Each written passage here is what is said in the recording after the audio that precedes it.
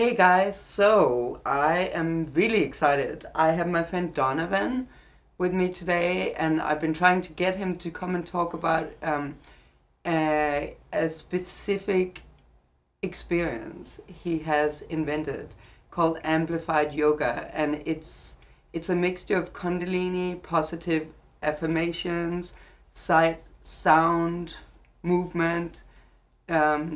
It's a lot of ancient knowledge mixed into a very modern, super ecstatic, happy, beautiful experience. And honestly, if I want to recommend one thing to do, it's this, because it's like encompassing so many things. And this is a show about body, mind, and spirit healing. So I wanted him to come on and talk about amplified yoga. So tell me, what is amplified yoga? So, amplified yoga is the excavation of the self mentally, physically, emotionally, energetically, and spiritually. It's using the idea of self-study, which is called svadhyaya in the yoga philosophy. So looking inward and really taking a look at if you're living optimally, if you're living healthy, if you feel happy, if you are creating, to your full potential, if you are able to give and receive love freely, truly. Yeah. To speak truthfully from the heart, to speak authentically, to be really who you are, but kindly simultaneously, and to be connected to intuition. So your sense of direction is clear. It brings a sense of clarity. And And how, I know your thing is very unique with the positive affirmations. mm-hmm. Is that how you reach the subconscious of people? I mean, there's many ways, there's many ways. It is through positive affirmations. It's through, directing the attention of your mind where you want to, having that ability. I call that mastery. So you can direct the attention of your mind where you feel it needs to be, so you can create your reality. Because any situation is just a situation, but what you can control is your reaction. Yeah. And then I use the ancient technology a lot, is inspired by kundalini. And so there are just movements of the body, specific angles, the way the tongue is touching the palate of your mouth when you're repeating mantras, the vibrations of sounds. Yeah. Those specific vibrations connect you to specific frequencies. So you might consolidate, particular energies into your body. Yeah. So, if you have been a person that has been wounded or the heart has been broken, we know what that looks like. Yeah. Some people can barely get out of bed, so it affects you entirely energetically. So there are movements. I mean, the first thing of trauma healing is almost somatic. So I'm fascinated by your program because it's meriting all of them. So it's really a game changer for trauma, I think.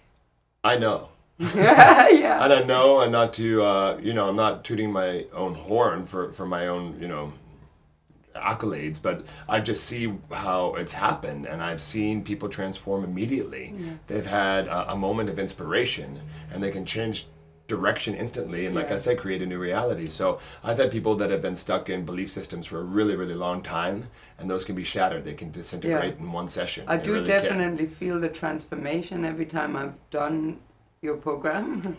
I have felt a state of transformation, definitely, for days and days, like in the state of my mind. Yes.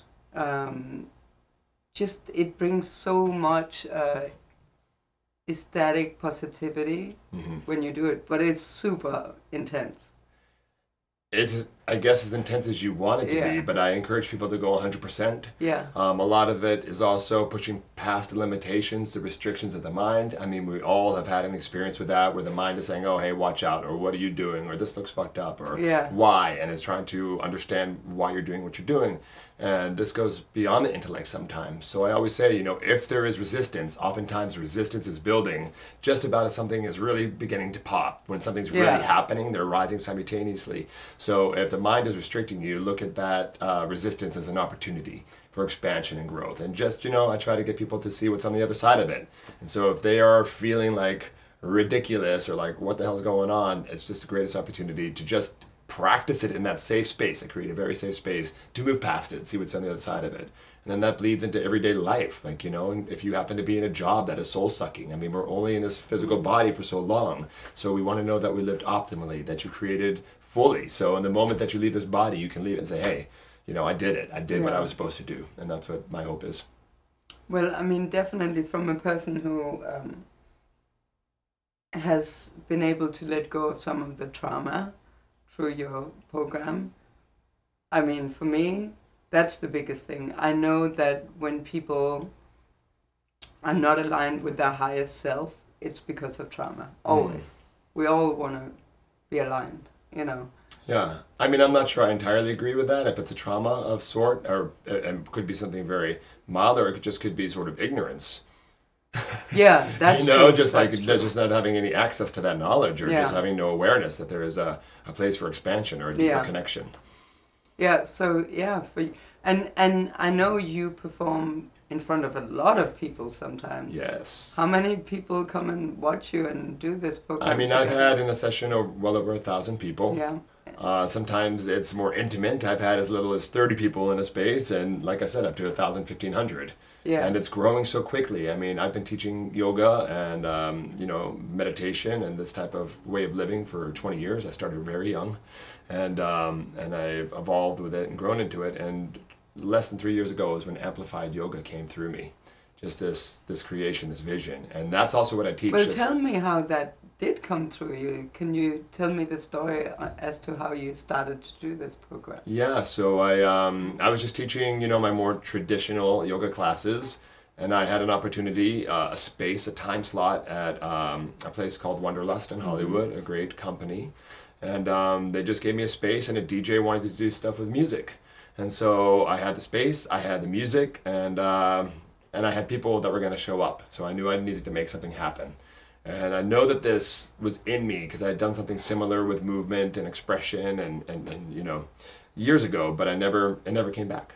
And so it was 6 p.m. on a Friday. I had to show up, and when I stood on the stage and the music started and the people were there, it just really started to flow out. And I feel I made a connection, and something divine was flowing through me. It's also the culmination of everything I've known, all the teachers I've had, my experience in the theater, which gave me more sensitivity and empathy to humanity and and to energy and receiving it and understanding it. And so it just started to happen. And then I became aware very quickly that it was kundalini. And I shortly found who was one of my main teachers today. His name is Guru Singh. He was the right-hand man of Yogi Bhajan, who brought the kundalini technology to the West. And I went into a deep 9-month training with him. Although my very first yogic experience was kundalini over 20 years ago in New York City, I knew I needed to go deeper. So I was creating it, it was happening, more and more people were showing up, and I was going deeper into my own personal practice of kundalini. So do you mind explaining, like, kundalini... for people who really don't know what kundalini is? Yes. So kundalini is a science, it's a technology to harness this energy that resides in the body.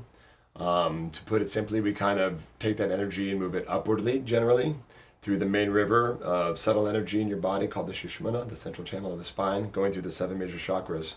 So a lot of us live down here in the base root chakras, just our basic needs, home, food, sex, all that kind of stuff, which I love. But moving it upwardly, especially to the heart, so we just are genuinely living with an open, compassionate heart. That's a big thing to say. That's that's the biggest. Yeah, it's big, But then also what it is to connect you to the divine. So the energy moves upwardly, and you connect to the infinite, to divinity, while still being in this physical body. Yeah. And it gets, that is a simple explanation. Kundalini, you can use it almost like a pharmacy, which I love because there are different kriyas. Kriyas are actions for a specific reaction. And so it could be, physical on the body, like, if your adrenals are fatigued and you need to do something specific, there's a movement, there's an action that would help enhance and, strengthen the adrenals. It could be more ethereal, like, expanding your auric, circle, expanding the aura, which is what you're projecting and what is protecting you. And also dealing with things like trauma, dealing with things like rage and anger, there's things that... So it's basically an ancient technology of navigating your moods and thoughts and energies. Yeah, you can say that, and becoming more conscious of it is the yoga awareness, or becoming aware of it, learning how to harness it, and ultimately to make that connection to the divine while you're living in this body. So, okay, so let's go back to what amplified yoga is. It's light, sound, movement, positive affirmations, explain why you like. I understand sound. Everything is sonic. Yes, everything is vibrating. Everything is vibrating. If we put a sound on right now, if it was screeching, it would have an effect. If it was soothing, it would have an effect, and it's instant. And so we're very receptive to it. And actually, sound healing is only now that people are starting to truly understand how. Get rid of the doctors. Go to sound healing. You know. Yes. Because basically, a vibratory frequency gathers everything around you and in you in sacred geometry, really. Yeah. So if you can like start to work with what are you trying to gather in your energetic field, you start to vibrate, you send and receive, you know. Yes, yeah.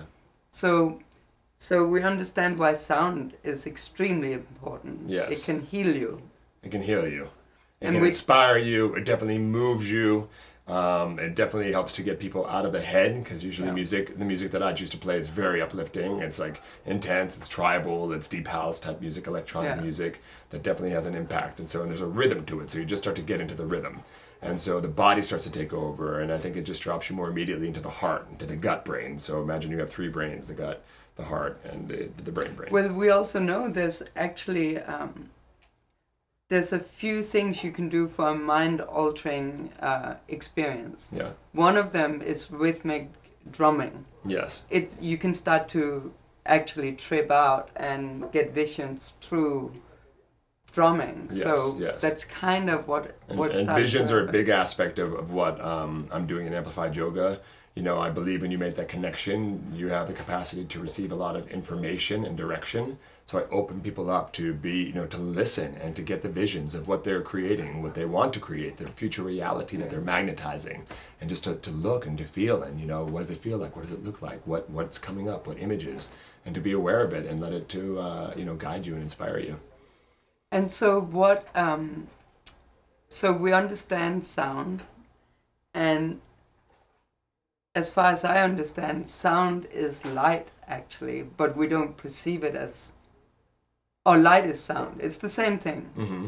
And frequency, what gives us life is light. Yes. God is the sun. It gives everything on this planet life. Yes. So, and then the kundalini moving up through the body is light energy. Yeah. So it's like a warming sensation all the way up. It can be, yeah. A feeling of expansion and connection. So, and then we understand movement, what that can do for you. But maybe for people who don't really do yoga, maybe you can quickly explain what these different positions can do for you. I mean, all of them are working with the nadis, the energy, subtle energy pathways of the body. So the yogis knew this. They mapped this out thousands of years ago. We have 72,000 of them going through the bodies. They come together in the 7 major chakras, the 8th chakra being the one that's around you. And there's also the yoga of angles. So certain angles just have a certain frequency that you're connecting to, so you can harness energy. Like 60 degrees is very specific, in this breathing exercise. Pressing the fingers down into the tops of the palms, the thumbs up like antenna. Yeah, and by the way, you guys, if you ever feel depressed, do that. You cannot feel anything but joy when you lift your arms like that. You lift your arms like that. There's certain breathing that you're doing, so you're activating the navel center, for instance, and there's fire. There's fire there, the fire of transformation. This is dedication, determination. So you're breaking through perceived limitations, and you're just, I always say, we're consolidating the energy of ecstasy naturally into the body. We have that ability. And it really works. It really works. It and really works. And there's a reason why this is happening and why it's become so popular so quickly, is because people need it. Yeah. Because people are crumbling under the inundation of tension, pressure, and stress in this world. Our nervous systems are just adapting. We just took on that reality so easily. Like, there's this thing in our hands that's giving us constant information. It's connected to our body. Yeah. And so we're just adapting. And so people are crumbling. People are literally, that seemingly have everything, are taking their own human lives. They're leaving their body. They're making that choice. And depression is rampant. People are on, and I'm not taking away from the benefits of, medications that help people, but I do look for alternatives before you would go down that path. Listen, I know that saved lives. I mean, people in my own family have used that, and that's where they're at mentally, and that's where they're going to go with it. And so if it's helpful, it's helpful, right? Well, I think through good nutrition, most of the time you can do what those pharmaceuticals. Well, good nutrition, I mean, yeah, what are you consuming? That's also, you know, it's a question I ask a lot. Just like in anything that you're doing, the next action that you're taking, is it amplifying you? Is it making you more potent, more powerful? Is it expanding you? Or is it doing the opposite? Or is it doing the opposite? Yeah. Is it depleting you, you know? And it's fine sometimes. Maybe you want to, you know, you're going to drink and have that good party night and it feels amplified and you might suffer the consequences the next day, but you do it consciously, you know, but just to be aware. The awareness is the key, and then you take the driver's seat and you're responsible for the reality you're creating. Yeah. Now, when you study all spiritual leaders who are trying to help people feel better and evolve, and they always say number one, like Edgar Cayce, the granddad of holistic healing. He did so many medical. He's like the biggest psychic. I'm sure you know about him, American psychic. But in all his medical readings, he did like 10,000 readings. Number one, he recommended for healing meditation. Yeah. And I know you do amplified yoga, but you also lead meditation. Can we talk about why that is so healing? Yes, and just to be clear, amplified yoga, within amplified yoga there is meditation. Meditation is full absorption. Meditation just means full absorption beyond time and space, and that cozy space of real connection, right? And so that happened for me the first time before I knew what yoga was, when I was dancing. And I went out to a club, and the music came on, I was on the dance floor, and I just felt the rhythm moving through me. There was no thought of before or after, or what should be or what could be. It was just it. And so I allowed the energy, the life force, the vitality, the beat, the rhythm, the vibration to move through me, and that was meditation. Meditation, full absorption in the moment. So there are different ways to get there. Oh yeah. You don't have to be sitting up even. You can do whatever. Yeah, you can sit, but you know, and I also teach something called amplified chill. So the whole session is just seated and guided. Wow. And so, you know, that's a nice balance, because when you're doing amplified yoga, I mean, you can come in with any body that you have, any capacity. I mean, a person came in the class, you know, 2 weeks ago that had been shattered from a car accident. So he could only move very slightly, but he could still work with the energy that we're creating collectively, and it's super healing. But to sit still, to sit with your thoughts, you're not at war with the thoughts. You're just becoming an observer to what's happening. Mm-hmm. I'm always saying, you know, you're accepting, you're allowing. And then you just put yourself into a point of concentration, which can be the repetition of mantra or a vision. And you just keep coming back to that continually. And eventually that sort of even fades away into that full absorption, which is meditation. Yeah. And those are the steps of yoga, you know. Pratyahara, the withdrawal of the senses, dharana, one-pointed focus, dhyana, deep meditation, and samadhi, which is the ultimate connection. And now, so for people who feel embarrassed because they might be overweight or feel they can't like move their body, and that they wouldn't know how to do like something like amplified yoga. Anybody can do an amplified yoga. Mm-hmm. Anybody can do amplified yoga. Anybody.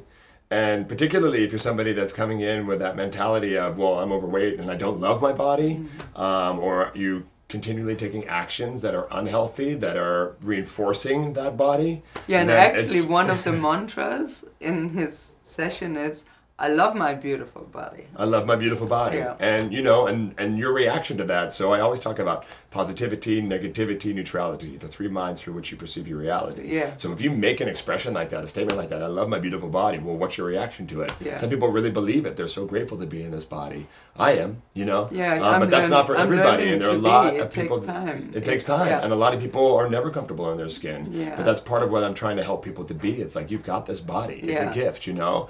And we're inundated with, you know, external ideas of what the perfect body is, but ultimately it's your reaction to the situation, which is the body you're in. And hopefully I am helping people to truly believe that statement, which is I love my beautiful body. Definitely. Because that radiates something energetically, and so you're moving through life more confidently. And how magnetic is that? Well, and we're so bombarded every day from like the media, Instagram, that you're not enough, you're not good enough. Mm-hmm. You're not perfect. You're not, because that's how they sell you things. They have to break that feeling down of like knowing that you need something else. That you need something else. Exactly. Yeah. So that's like a super important thing to get people to feel good in their body. And exactly. the reason why I'm I do this show and I do the nutritional thing is, if you're eating high vibrational food, you start to feel joy and you start to get out of depression and you start to want to move your body. Yes. And then you start to want to live, and then you start to want to feel that joy and ecstasy on a more daily basis. And as you open your heart, you start to love everyone and care and want to like allow everyone to have that feeling. So I think it's super important to like embrace yourself. Yes. And in terms of what you're eating, I mean, I'm always just encouraging people to take little actions. What's the next direction that you can take to your vision of you happy and healthy? You know, and certainly it's like, what are you consuming? What are you taking into your body? And not just through the mouth, but also through the eyes and your ears, and what you're reading and what you're seeing, who you're surrounding yourself with, you know, things like that. And it's hugely impactful, but obviously we're talking about vibration, high vibration, healthy foods are going to have a major impact on your overall. I mean, it honestly, immediately, like, I swear, if I can give someone like one raw meal, it will change how they feel immediately. You fed me, I know. And I did your amplified yoga, I know. I know, so we're nourishing each other. And one of the things I've asked Donovan to do for all of you guys is allow us to film one of his sessions, so you would be able to follow at home. That's so all coming. That's coming, all coming, yes. Which is so sweet of you to agree to do that. And really awesome to have you here today. And is there anything more you would like to explain to people who are curious about this? I just want to tell people that, you know, if amplified yoga isn't available to you, keep searching for something that really resonates with you. And if you have an opportunity to practice with me, to try amplified yoga, I will tell you there is really nothing out there like it. It came through me. It's incredibly powerful. You can transform immediately. I've seen it time and time again. And if there's any resistance or any part of you that is afraid to step into something that's so different and extraordinary, then really see that and take it as an opportunity. Take it as an opportunity just to practice safely what it feels like to go on the other side of that. And I guarantee you're going to love it. 99.9% love it. It's not for everybody, because it can be a little confrontational. Like I always say, we push the boundaries physically, mentally, emotionally. So we hit the boundaries, and that's space out of comfort and safety into the space of expansion and growth. An ultimate connection. And I just hope that you're living life happy and healthy. That is the ultimate goal. That's the rocket fuel for what I do. Connectivity, and to just to amplify, to make more powerful, more potent, and to just raise the vibration collectively, globally. That's the vision. And I'd like to say, for all of you who feel like you can't do something like this, or that you can't make the changes like to a healthy diet or healthy thoughts, or you know, just one little step, but don't give up something you love immediately. Replace it with something better so you don't miss it. And that's the thing about the food I eat. It's so good. It's so delicious. It's like if I'm forced to eat like a meal that is not alive, I don't feel good after. Yeah, you know it. And when you start taking little steps in that direction, you build momentum. Yeah. And then the rewards start coming in. So you start to associate pleasure with what you're doing. Yeah. And the pleasure is the driving force to keep you going. And then you just want to stay on that path. It's like, you know, when you're exercising, and then when you become used to that, then when you don't do it, you feel sluggish. Or your yoga practice, it's like you haven't practiced. Well, and unhappy. Actually, that's the thing. Depression well, it's all intertwined. The physicality, the mentality, the energy, you know. So starting with moving the body is a great way to begin to raise the vibration energetically. Yeah.